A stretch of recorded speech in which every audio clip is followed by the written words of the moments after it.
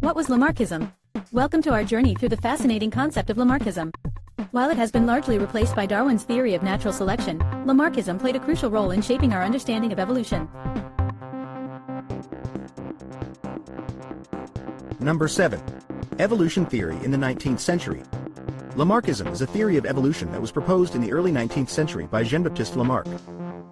It attempted to explain how species change and adapt over time. The concept of Lamarckism is based on two main principles: the inheritance of acquired characteristics and the theory of use and disuse. While it was eventually rejected by the scientific community, it played a crucial role in shaping our understanding of evolution and continues to be a topic of interest in modern research. Number 6. Jean-Baptiste Lamarck. Jean-Baptiste Lamarck was a French biologist who is credited with formulating the theory of Lamarckism. He was a renowned naturalist, and his work greatly influenced the field of biology. Despite his contributions, Lamarck faced a lot of ridicule and criticism for his theory, and it was only after his death that some aspects of his theory were revisited and reevaluated. Number 5. Inheritance of acquired characteristics. The most famous aspect of Lamarckism is the theory of the inheritance of acquired characteristics. This proposed that organisms could pass on traits acquired during their lifetime to their offspring. For example, if a blacksmith developed strong arm muscles, his offspring would inherit those muscles. However, this theory was later disproved by the discovery of genetics, which showed that only traits coded in the DNA could be inherited.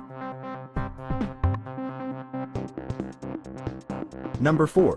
Theory of use and disuse. Lamarck proposed that organisms could acquire or lose certain traits based on their use or disuse.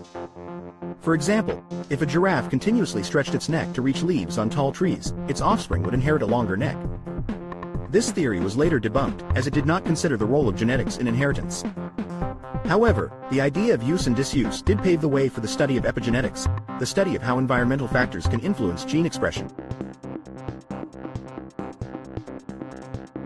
Number 3. Progressionism. One of the fundamental principles of Lamarckism was the concept of progressionism, which stated that species evolved towards a more complex and perfect form. This idea was in contrast to Darwin's theory, which proposed that evolution is a random and gradual process.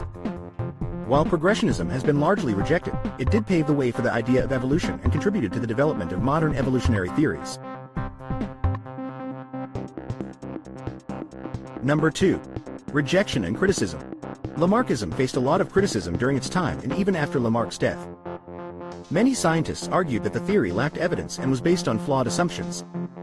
One of the key criticisms was that Lamarck's theory did not adequately explain the mechanism of inheritance. This ultimately led to the downfall of Lamarckism and the rise of Darwin's theory of natural selection. Number 1. Modern perspectives. Although Lamarckism has been largely rejected by the scientific community, some aspects of the theory have been revisited and reevaluated in recent years.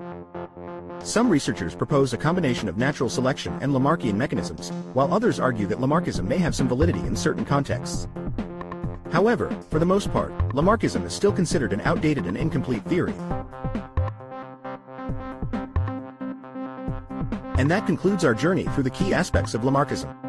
While it may no longer be a widely accepted theory, it still holds a significant place in the history of biology and continues to spark interesting discussions and debates. Thank you for joining us, and we hope you enjoyed learning about this intriguing concept.